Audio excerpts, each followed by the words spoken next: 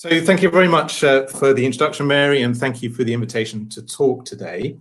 And I'm going to discuss neuropathic pain. There's going to be an emphasis on the role of ion channels in neuropathic pain. And I'll be somewhat continuing the theme of inherited changes because much of that will relate to genetics and variants in those ion channels that may ultimately inform treatment.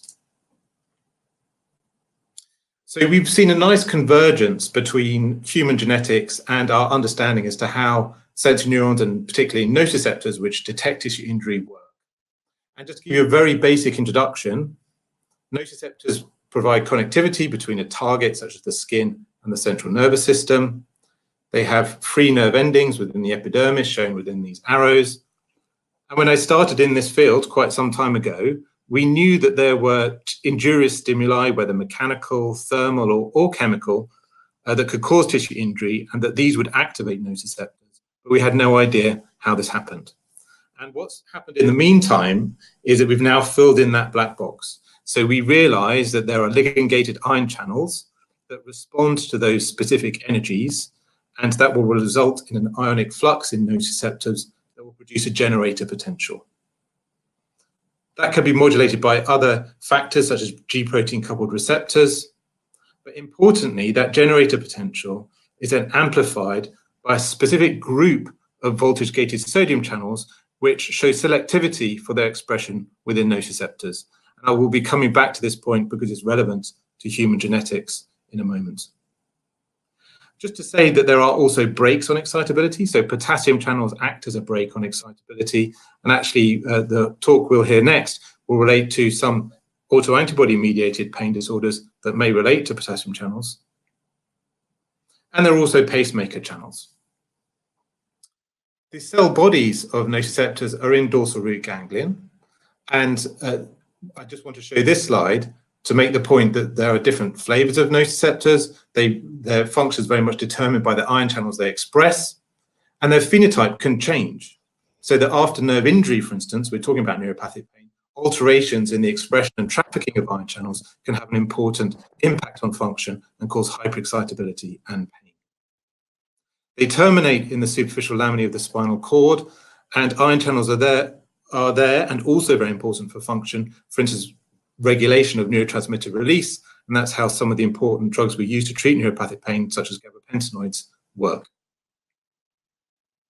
So just to kind of give you some examples how human genetics of extreme changes in pain sensitivity have informed our knowledge of this system.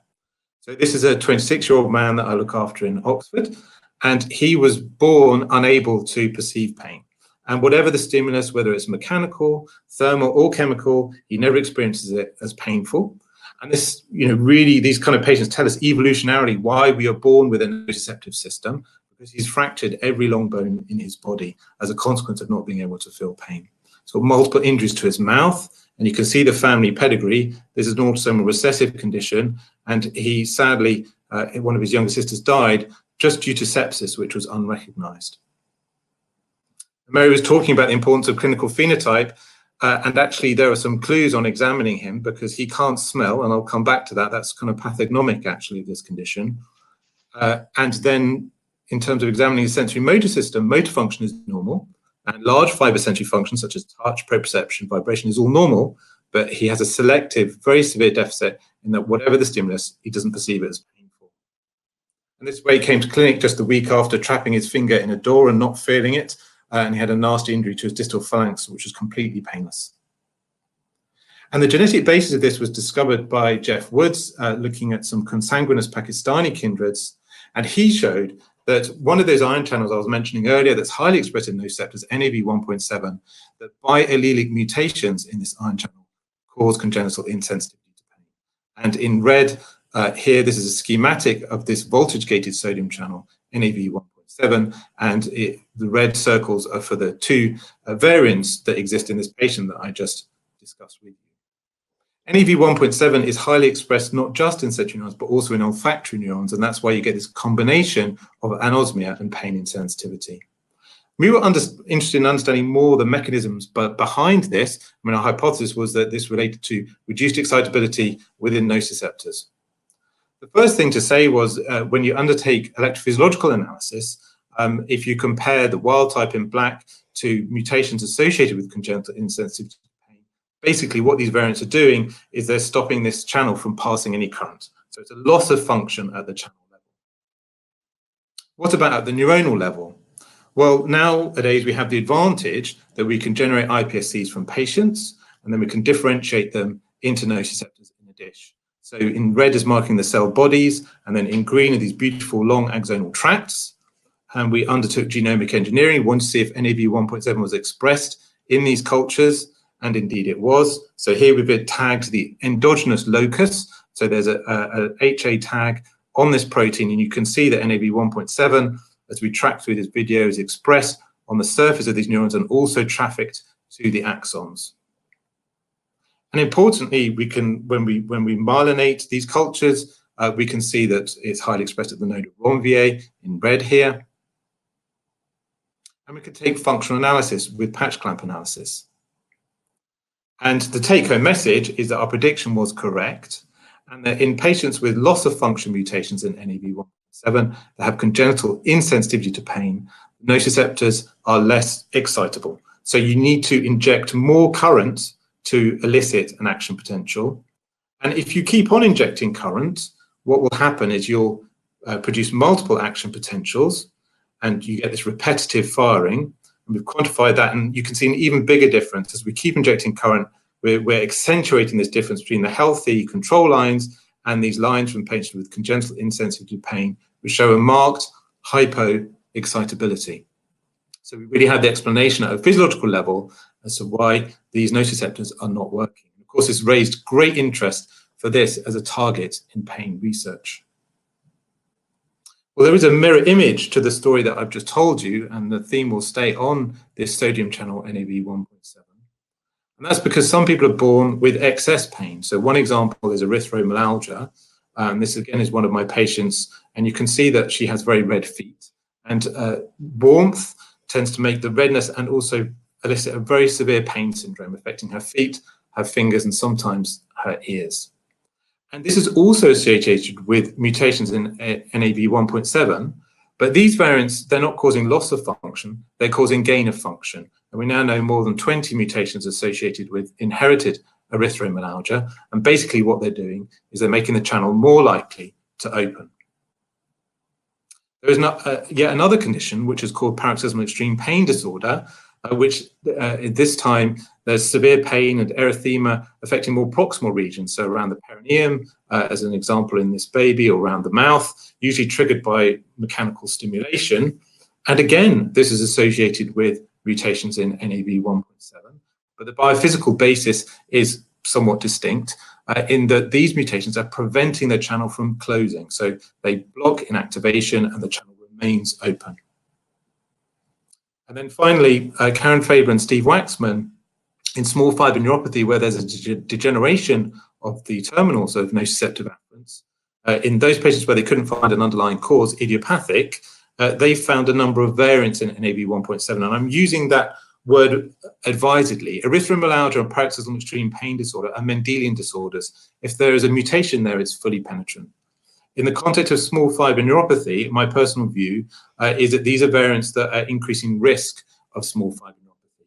And that's because they are present within the general population, albeit a relative kind of intermediate frequency, but I see them as risk factors. And these are a different group of mutations, which again are thought to cause gain of function. And essentially, to summarize what these various variants are doing, is that here, this is work from Steve Waxman expressing wild type or mutant, they're increasing the excitability of nociceptors, leading to more action potential. So this is very much the mirror image of loss of function of NAV 1.7. We were part of a big study led by William Irwant in Cambridge, where he was looking at rare disorders and the application of whole genome sequencing to normal clinical practice. And this was a consortium around the UK. And we recruited patients with neuropathic pain across a number of centres that have fairly extreme phenotypes. We were interested in kind of seeing how informative whole genome sequencing was. And actually, I think I very much echo many of the comments that Mary made in her talk. So one of the issues is we find lots of variants. We had a panel of genes that we were implicated in pain disorders or in painful neuropathy. And I think one take-home message is that the most informative genes were the voltage-gated sodium channels in terms of these pain disorders. NaV1.7, which we've discussed at length, but also NaV1.8 and 1.9. And these accounted for the majority of the cases where we thought that there were variants of clinical significance. And certainly one of the challenges that we found in the project as a whole is that the genetics in terms of identifying variants is way ahead of our ability to undertake functional analysis in all of them.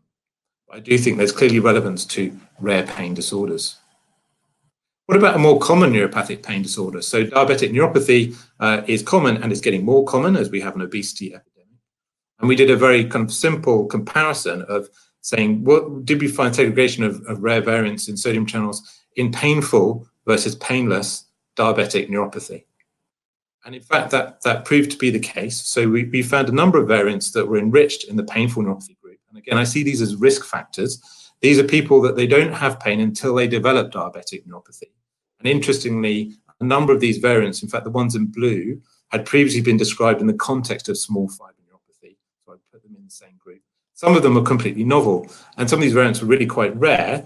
And there were variants in amino acids in NaV1.7 that are highly conserved between different sodium channels and also evolutionarily conserved. So again, some of the pointers Mary was using to try and gauge how significant we think a variant is. And then we could go on and think about what the functional implications of those variants may be.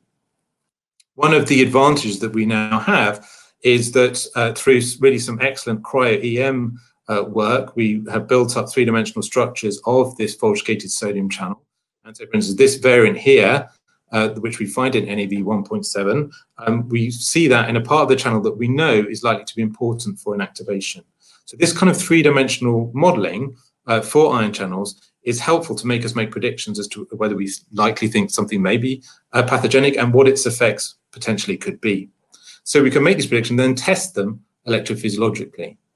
And that's what we have done with patch clamp analysis. So we can express either the control or the variants that we found associated with painful diabetic neuropathy.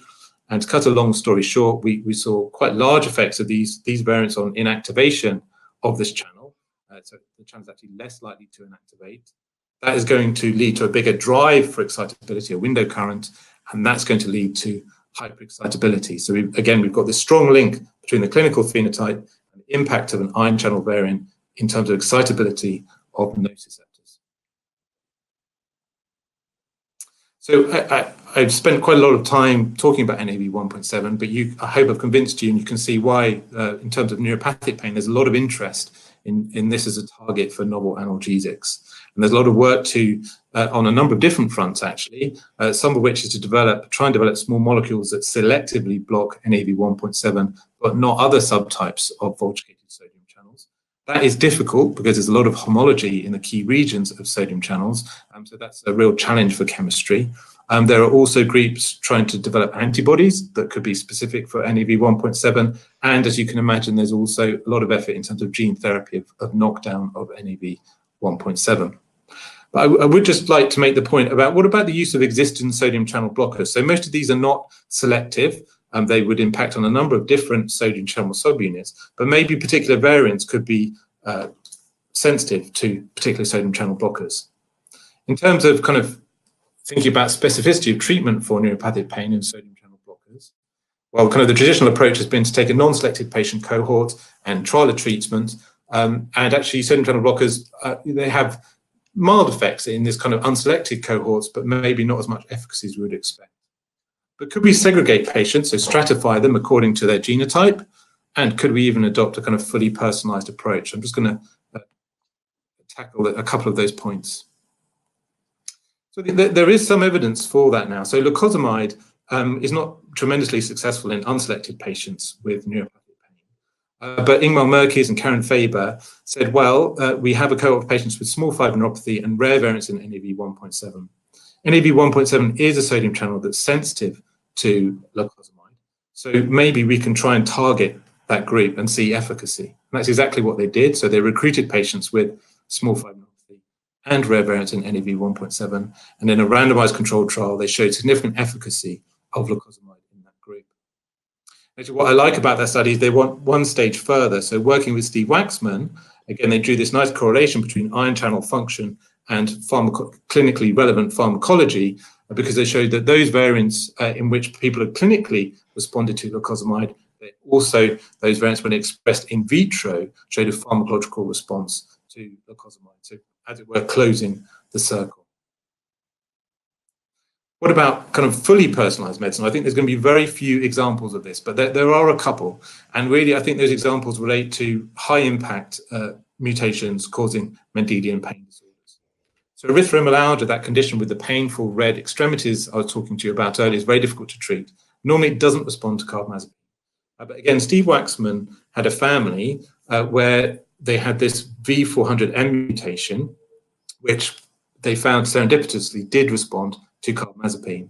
And using the three-dimensional modeling I was talking about earlier, they found that this was near another variant that could also be mutated and cause erythromelalgia. So they made a prediction. These were energetically linked, and the prediction was that this would also respond to carbamazepine. In vitro, they showed that the excitability of neurons expressing this variant could be reduced by carbamazepine. And they actually went one step further. So they contacted the relevant family. They did a double-blind, small, but double-blind randomized trial, and they showed that indeed clinically, this family with this S241T variant did respond to carbamazepine. So in a way, that's fully personalized medicine. Another example was that we found a variant in NAV 1.8 causing neuropathic pain in a group. And this variant, S242T, so this is a different sodium channel, but it's exactly the same residue as it's homologous to the serine 241. And here we've done three-dimensional modeling. So now instead of jumping within a sodium channel, we've jumped from one sodium channel, NAV 1.7, to a different one, NAV 1.8. But we can show that this residue is exactly the same and it's oriented in the same direction. So again, we can now make a prediction that we felt that this was also likely to be responsive to carbamazepine, and that proved to be the case, both pharmacologically and clinically. So we have a few rare examples of, as it were, fully personalized pain medicine. Now, so far I've been talking about this in relation to ion channel variants, but could we engineer ion channels for our own uses? So an example of this is chemogenetics. And this would be where you engineer an ion channel and express it in your neuron of interest. And so we did proof of concept of this using a chloride channel, a GluCl channel, which we could express in nociceptors in the rodents.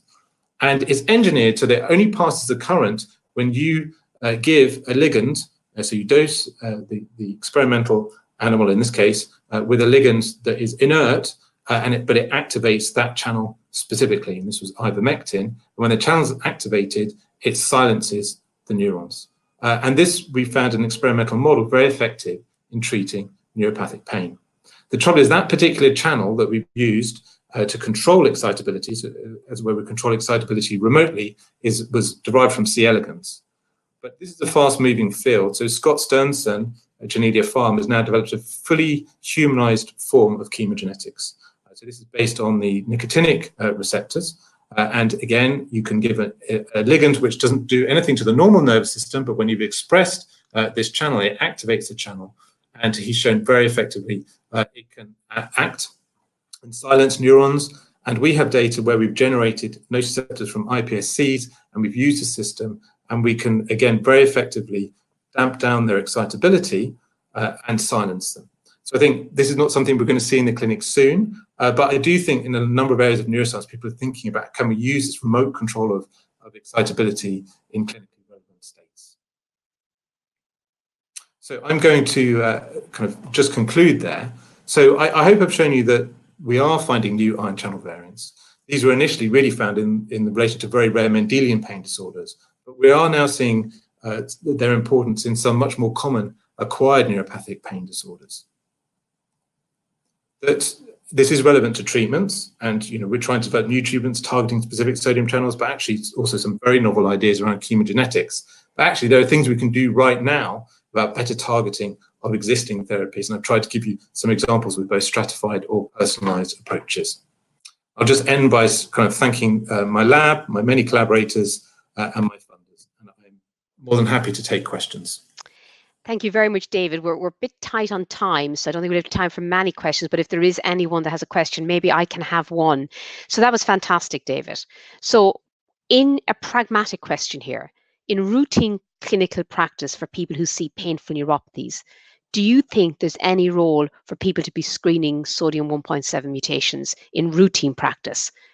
Because none of them are pathogenic in the traditional sense, they're risk factors, and that may be misleading, or outside a research setting. So I think you could argue that for small fiber neuropathy, there is some argument for that now, because in unselected patients, the evidence is lacosamide is not very effective. But there is now that nice trial which shows that in a stratified approach, lacosamide had a significant effect. So I think if you had small fiber neuropathy, it's idiopathic, particularly if it was kind of early onset, if there's any kind of familial history, then I think I would have a low threshold. But that's and obviously the very rare Mendelian disorders I've spoken about. I think, to be honest, we're not there yet for kind of much more common neuropathies like painful diabetic neuropathy, and we don't have the direct evidence. So I think I would only do it where I think it's going to inform my clinical practice. Okay, thank you very much. And thank you very much for that great talk about new insights into neuropathic pain.